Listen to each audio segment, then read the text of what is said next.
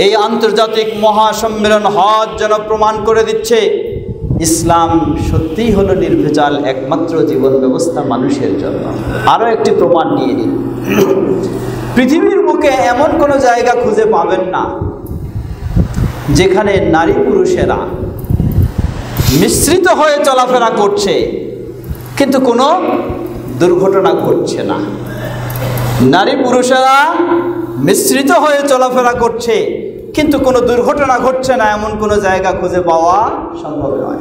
আমাদের দেশেও বহু মাহফিল হয়, দেখবেন যে যেই মাহফিলে নারী পুরুষের একসাথে চলা, নারী পুরুষের আয়োজন থাকে, সেখানে কিছু না কিছু হই হট্টগোল শুরু হয়ে যায়। কিন্তু একটি মাত্র জায়গা যেখানে 24 ঘন্টা নারী পুরুষ মিশ্রিত হয়ে একসাথেই তাওয়াফ করছে, এরপরও আজও পর্যন্ত কোনো দুর্ঘটনার খবর আমাদের কানে এখনো আসে নাই। বলুন আলহামদুলিল্লাহ। এটাই প্রমাণ করে যে ইসলাম হলো একমাত্র নির্ভেজাল আল্লাহর মনোনীত দিন, এটাই হলো প্রমাণ করে। সম্মানিত সমবেত মুসল্লিবৃন্দ, এই হজ আমাদেরকে এমনই অনেক শিক্ষা দিচ্ছে।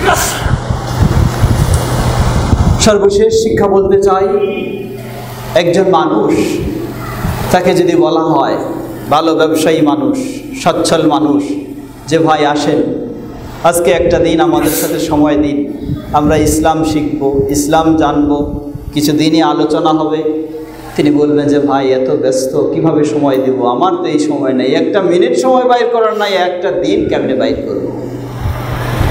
কিন্তু ওই ব্যক্তিটাই যখন ফরজ হজ আদায় করে, একটা দিন নয়, 40 থেকে 45 দিন, 50 দিনের মতো সময় তিনি বের করে সেখানে থেকেই আবার কাটাতে পারে।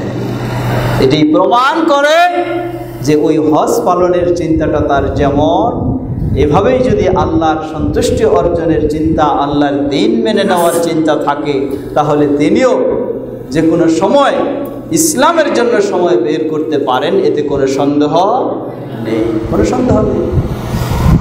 কত মায়া মমতা, আপনার স্ত্রীকে ছেড়ে দূর দেশে আপনি যেতে চান না, আপনার কোলের বাচ্চাকে রেখে আপনি দূরে যেতে চান না, মুহূর্তে মুহূর্তে তার খবর নিতে চান, কিন্তু হজ্জের জন্য যখন বের হয়ে যান সব কিছু আপনার ক্লিয়ার হয়ে যায়, অসুবিধা নেই, আছে সেগুলি আল্লাহর হাওলায় আছে, আমি যাই পালন করে আসি।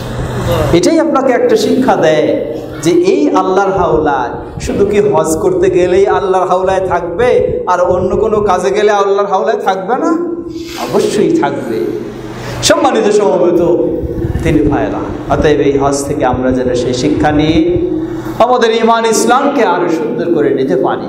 আল্লাহ আমাদের সবাইকে সে তৌফিক দান করুন।